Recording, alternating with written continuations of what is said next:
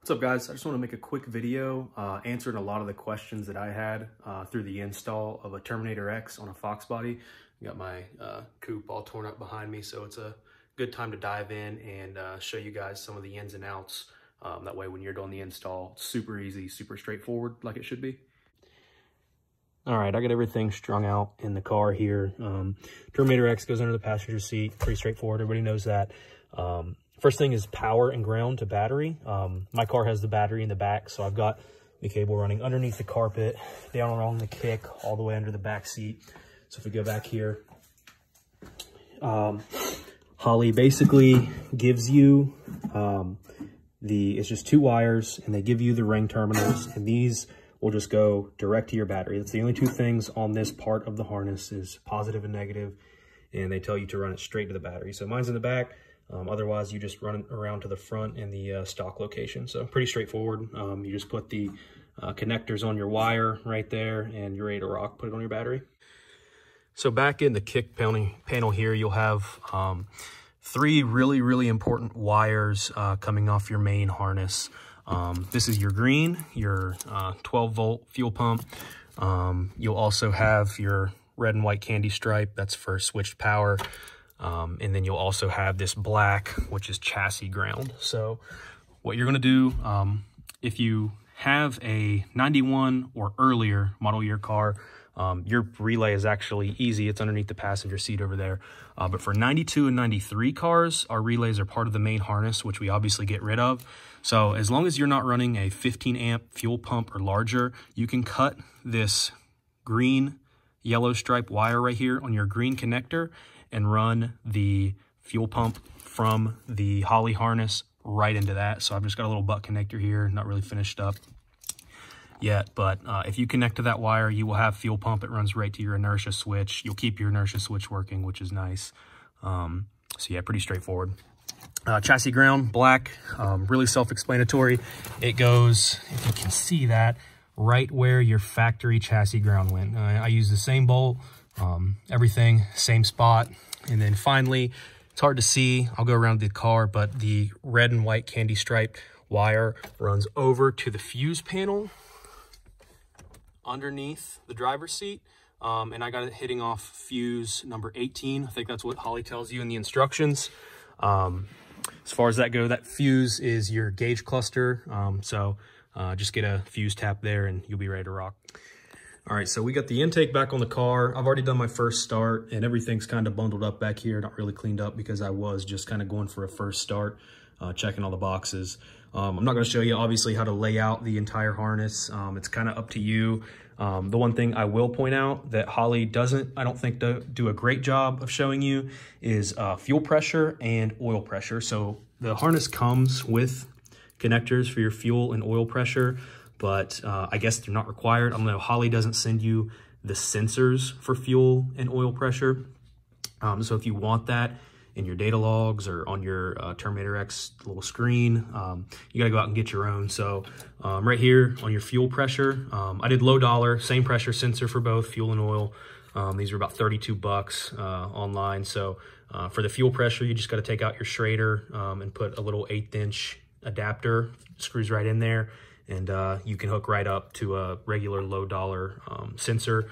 I'll put that in the description. So the next thing is your oil pressure sensor. So what Holley kind of tells you to do right here in this picture is to keep your factory gauges and buy an oil pressure sensor, make kind of a brass T there.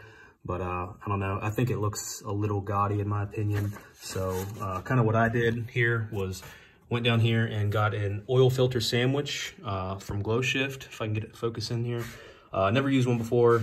Might leak like a sieve, I don't know, but I think it looks a little bit cleaner. You have the clearance on, I think, any Foxbody to run that. So I went with that. And then, of course, another low dollar pressure sensor.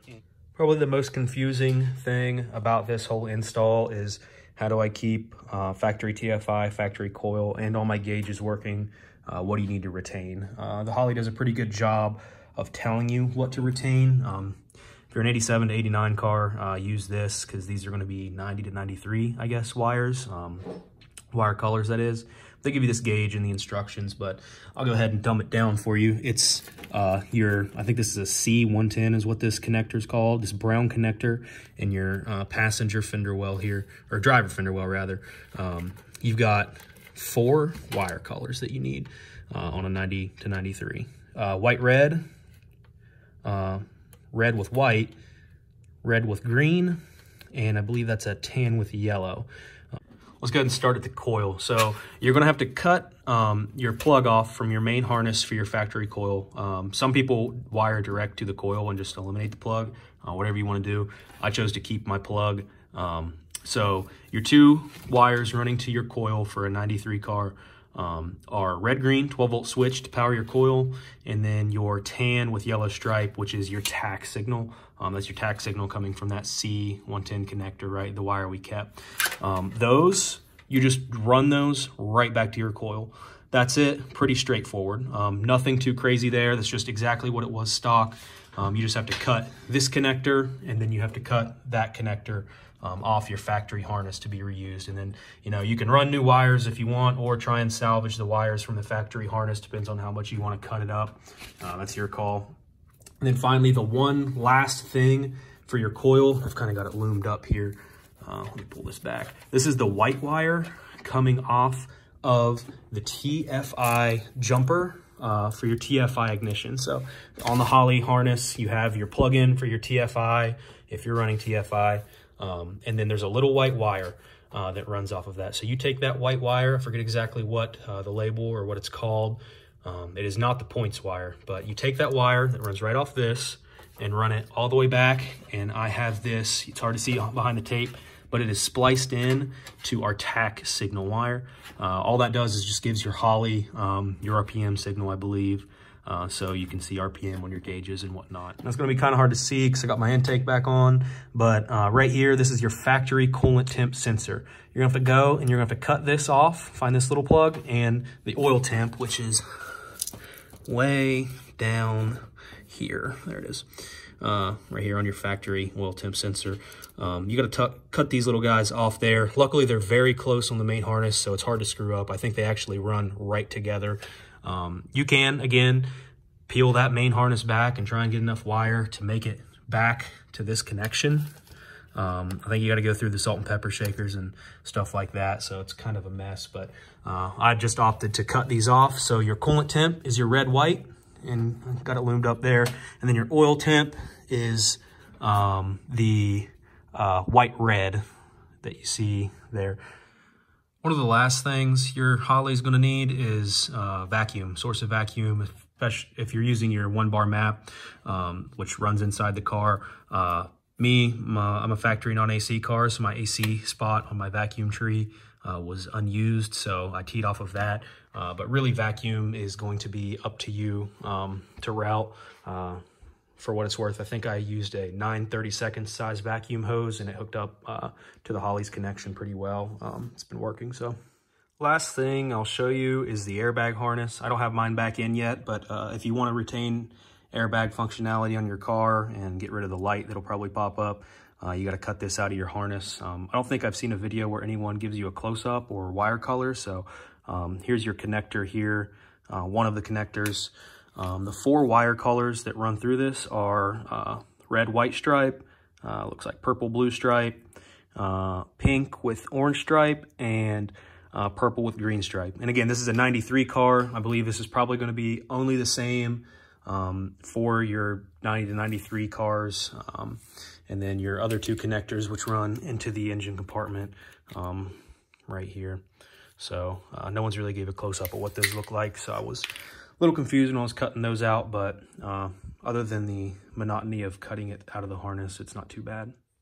That's about it, guys. I just wanted to show you the fuel pump and really the coil and factory gauge setup, among a couple other things, especially for a 93 car, because I had some questions and had to do some research. If you have further questions or want like a full in-depth install video, I'd go watch Foxbody Mustang's video. It's really, really good for kind of, you know, everything plugging in, and a more how-to in-depth video. But for just wire connections and straightforward answers, hopefully I helped you out a little bit and saved you some time on your install. Thanks.